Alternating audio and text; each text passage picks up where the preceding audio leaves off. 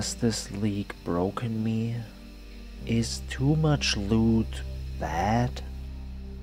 Am I feeling anything when I see a divine orb on the ground?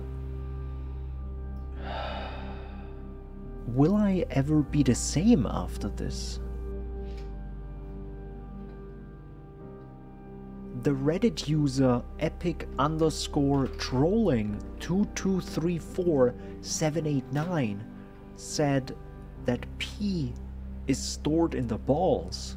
He wouldn't lie, right? Maybe it's time to take a break. Jokes aside, how did we get here? Well, it all started with getting Abyss Scarabs back in 3.14 and changes to them in 3.21.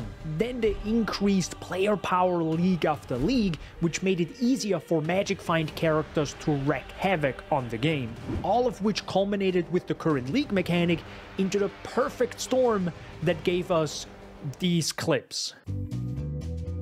Whatever you do, don't die. I need to pick up that fucking Valdo. A fucking mirror of Calandra, bro! A fucking mirror of Calandra, bro. Let's fucking go. Huh? Yeah, we gotta go let Divine! What? Wait, what? Holy shit! 50 divines! What? What happened? Oh! Oh my god! Oh my god! Okay, but calm down now. No, I can't! It's literally impossible. I can come up! Oh! Baldos, divine! Mirror! Mirror! We got a mirror! Oh! Hi, I'm Daniel, and I think some dopamine receptors need new calibrations after this league. On the other side of the coin, I might not like juicing anymore. Yes, I'm on the complete opposite spectrum of many Magic Finders. Why am I writing this in my script like that? I'm on the complete opposite spectrum of many Magic Finders, streamers, juicers, and however many terminologies there are. I do not like Affliction juicing, nor do I like the insanity that are Stygian Spires and single-digit FPS gameplay. You might be thinking, just don't play it, bro.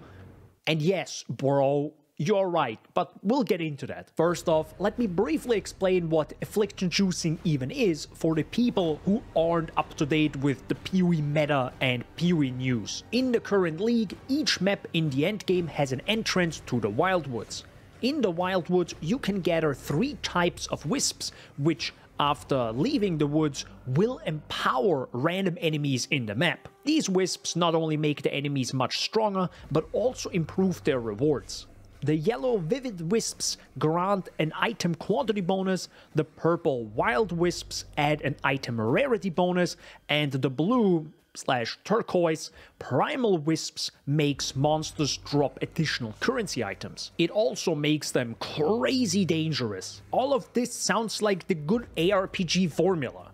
You have a type of resource, or you get a type of resource, you use it, power up the content, and get more loot. But due to some changes leaks ago, Affliction juicing might have broken some stuff again. And yes, I'm gonna drop the A word now. Arch Nemesis.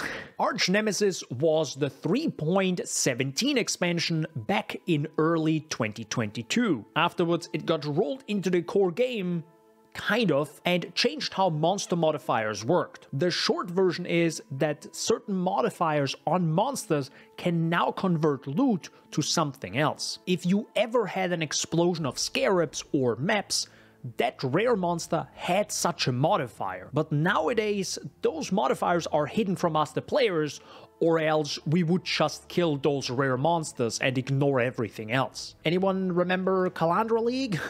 Yup, but we still want those big loot explosions, you know? We want that dopamine hit. And we want to force it as much as possible. One way is to force league content, which gives us more rare monsters. More rare monsters in each map gives you, the player, a higher chance of maybe converting maps into scarabs and finding lots of gilded and maybe even winged scarabs. Look, it's going, yo, my ultra wide. Look at this. What the frick? Wait, why is it going so far to the left? Speaking of scarabs and getting back to affliction juicing, the league content abyss can result in opening a hole in the ground that you can enter. But with a gilded or winged abyss scarab, it will spawn a Stygian spire instead. The spire shoots projectiles when damaged, thus spawning abysses that spawn many monsters, including rare ones. Why does this matter now, and why am I explaining how abyss works and the scarabs? Well, in Affliction, the current league, wild wisps give empowered monsters additional projectiles. Stygian spires are monsters. I think you're starting to understand what's happening now. Not only do empowered monsters from Affliction give better and more loot, but now we can force many more rare monsters due to the Stygian spires also being able to get empowered and shooting a heck ton more projectiles. And on top of that, if you're a magic find characters, you can boost loot to a much higher degree than was ever possible before. As mentioned in my intro, all of this, and much more, turned into the perfect storm that gave us insane loot explosions that were never ever seen before in Path of Exile. I'm tearing up a little bit because I'm so proud of this community. Like, we have truly found a way, or you could say a path, of ruining our dopamine receptors. Jokes aside, it's all a game, and if grinding games didn't like what's happening right now,